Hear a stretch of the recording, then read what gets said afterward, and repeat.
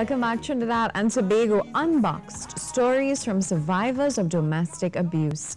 Joining us to tell us all about this particular event, we have art psychotherapist Kim Bryan and art therapist Shan McLean. Ladies, welcome. Good morning. Thank you. Good morning. So I'm very excited to find out about this. Art psychotherapy. I'll start with you, Ms. Bryan. What exactly is that?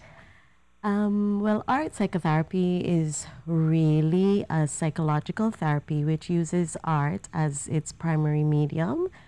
So where a lot of talk therapies engage clients through the use of verbal dialogue, well, art therapy uses the creative art. Yeah. And what sort of study does it involve to become qualified? Okay. Generally, we go through 2 years at master's level. It's a lot of experiential as well as practical training, psychology, art, and clinical work. Wow. And Ms. McLean, how long have you been an art therapist? Since 2010. Really? Yeah. And how has this journey been for you? It's very challenging, but it's extremely rewarding as well. Great. Now we're talking about this event called Unboxed, and I'm seeing a lot of boxes here. Yes. What is that all about? Well, Shan and I, we came up with the idea of doing an art therapy project based on survivors of domestic abuse. And we tried to figure out what kind of medium we could use which would help frame their experience. We thought boxes were good for that because they could represent so many different things. You know, boxes can represent internal, external, they can contain, you can put things in them, you can take things out of them. So we thought that it would be a good way to frame the experience. So we chose the box for the survivors to use to transform, we call it creative transformation, to express their experience of abuse. Now, Ms. McLean, who made these? Were these Well, done these by? were part of the what came out of the workshop, because we did a 3-day workshop where we got 10 participants, and they took part in the in the workshops over the 3 days. So they were we had a number of different size boxes, so they kind of chose whatever box they thought would represent or whatever box they wanted to use to represent their story. And we had a number of different materials, so the boxes kind of evolved over the period of 3 days. Now, I understand that this particular exhibition explores the subject of domestic abuse.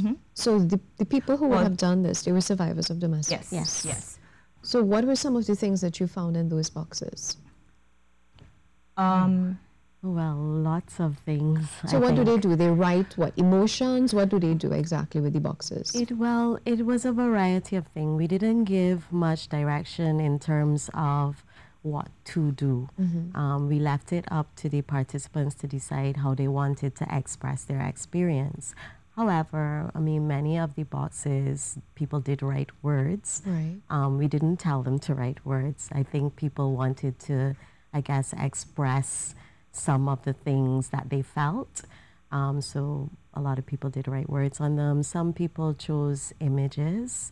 It was a very individual. Right. So some people might have wanted to tell like the whole story, some a little part of it, or a particular feeling, you know, related to their experience. So yeah, and they kind of came up with their own way of expressing that. All right. Ms. Bryan, what led to this? Okay, well, we have lots of conversations in the office, and I think around the time when they had the Life in Leggings movement, we were discussing and we were thinking about it and talking about it, and we thought it was interesting, and we thought it was good progress. So in light of that, we also felt that we could do something as art therapists to help with the process of healing, because a lot of times people talk about abuse, but there wasn't any talk about intervention, if you know what I mean. So we thought we can educate and help bring to light some of the issues that survivors face through using the art therapy medium. And so originally we wanted to do it around the time of what it was, the domestic violence Yes. awareness. But it kind of evolved into a bit more over time. So this particular event, it's a 3-day event. No, the workshop was 3 workshop. days, and we had our opening last week Tuesday. Okay. So it's going to be running at Medulla Art Gallery for 2 weeks. And tonight we have a panel discussion on the subject of abuse. So we have like 7 people with experience in the field, and they will answer different questions on the issue. So it's highly interactive. Yes. Yes. So survivors of domestic abuse, they are invited to this event? Yes. Yeah, Anyone in with anyone. particular? It's open to It's open. It's open to the public. Okay, and how do you have to register? How does it work? Or just show up? Yeah, No, just show just up. show It up. starts at 7. And yeah. So the purpose of this, as you said, is to educate and bring to light some of these issues. So they will be chatting with 7 professionals. Yes. So they'll be asking questions. These people will be responding. So there will be no, they will not be doing any art or that sort of thing tonight. No. No. Okay, so let's walk me through that 3-day workshop that you all had. What was the agenda for those 3 days? Well, it was basically to complete, to complete a box. But we kind of took them through. I mean, it's a long process. Okay. You have to conceptualize the idea. You have to figure out how you're visually how you're going to express a thought, a feeling, an experience. And we just kind of like helped them through that. So they chose a box first. We had different shapes and sizes. And then, we had a whole different sets of materials. And they kind of just went and picked what they thought, they would use. How difficult is it to get people like this, so survivors of domestic violence and abuse and that sort of thing, to really come forward and, work alongside others? Oh, well, it was quite challenging. difficult, yeah. It was challenging.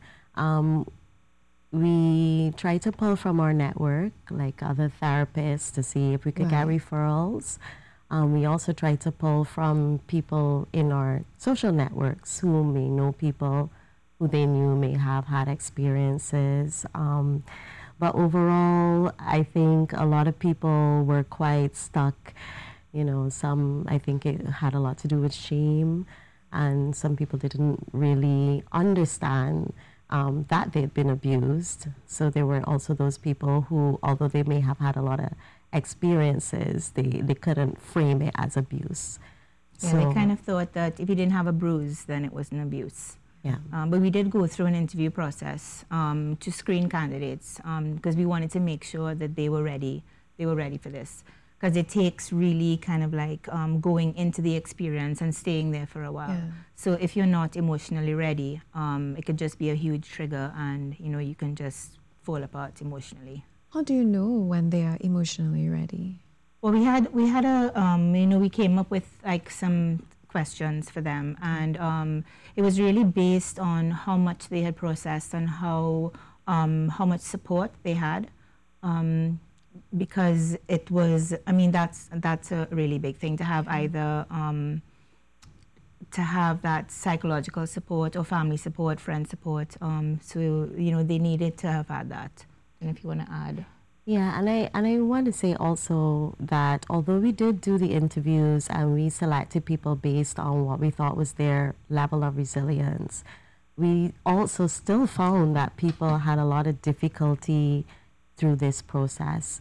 So I don't know if you ever really know that somebody and some people thought, okay, that was like so long ago, it was a different lifetime, I can do this, I'll be fine. And, they had a really difficult time, doing it. How do you all deal with people who you've worked with and then they go back to the situation again? They go back to the abuser in a sense. How do you work alongside people like that? I guess, well, you just have to Be patient. You kind of have to support them you have to and where support they are them. at the time. Okay. So even if they're living with the abuser or they keep going back to them, you just have to support that person on what they need, kind of like what they show up with that week. Wow. How effective would you say this initiative has been so far? Oh, I think very Yeah, effective. I think it's been, yeah. Yes, I think it has raised a lot of awareness and it has created some dialogue, which we wanted to do, and it's been thought-provoking for many people, so I think it has been quite effective. I understand viewers were encouraged to respond to the survivors' artwork and to their own experiences as well. So you had members of the public come in. It was like an exhibition. Right. Yes. Yeah, it's an exhibition, and we have a certain area that's you can do your own art and put it up. So we have different art materials, and you can collage, you can draw, you can just write things, and people can put it up in response to the work.